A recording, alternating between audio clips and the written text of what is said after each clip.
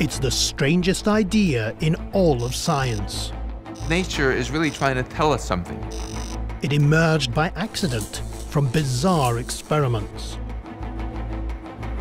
Just didn't make any sense. People were very disturbed by the idea. Scientists resisted it. They tried to explain this away. But a maverick would force them to take it seriously. A man of brilliance. Changed everything. The idea means we live in a giant bubble. It's hard to believe. You are just a clone. And 9/11 didn't happen. This type of thinking, it's unsettling. Crazy? Sure. But get used to it. You're living in a parallel universe.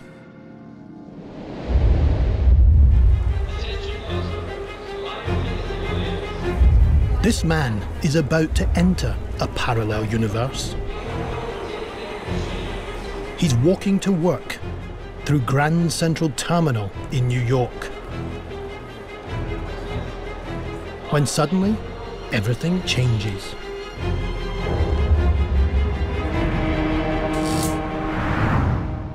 Somehow he slips into another parallel world in which America has been overwhelmed by a terrible disaster. Grand Central has been abandoned, the crowds are gone, and New York is controlled by vigilantes.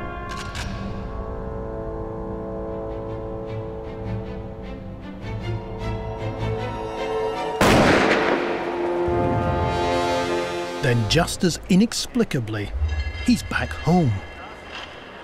Or so he thinks. Meine Damen und Herren, willkommen.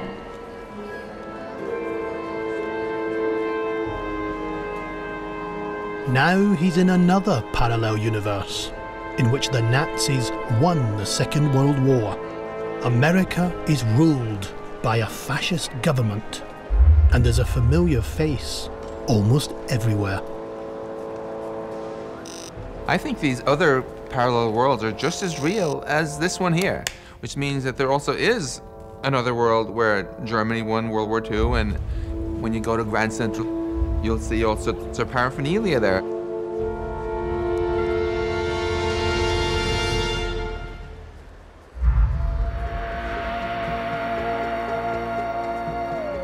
For years, parallel universes have been dismissed as crazy speculation. Now, some of the world's most respected scientists claim these other worlds may actually exist. The reality that we see is only one of an infinite number of realities.